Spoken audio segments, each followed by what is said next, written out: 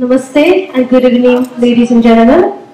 Firstly, thank you so much for being here today and supporting our wonderful contestants and the whole Miss Uknepal team. Wow, it's already been 2 years that I had this prestigious title of Miss Uknepal. I must say, time has flown quickly, but the most important part is I got the golden chance to learn and experience numerous things. September 9, 2012, that day, it was the last day for me as a contestant of Miss Uknepal 2012. But a new beginning as a reigning Miss Uknepal, as an ambassador for my Nepali community, and as a voice of the unheard ones. I knew I was heading towards a new journey of my life that came along with this crown that I'm wearing at this very moment.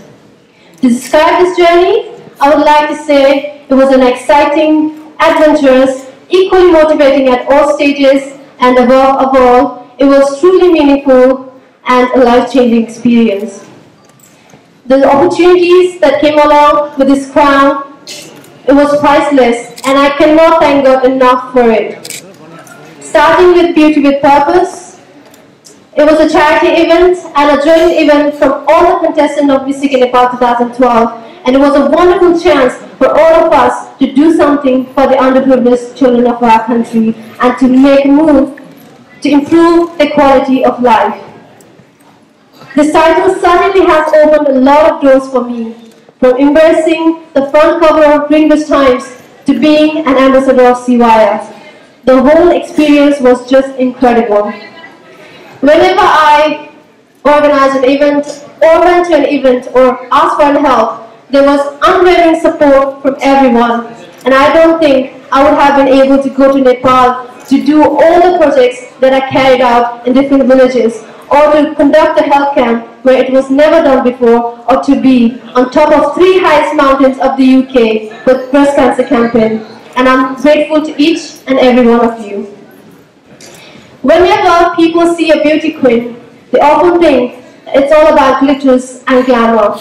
But actually, because of this title, I was able to get beyond that, to see the true picture of how much people are less fortunate than we are in so many ways.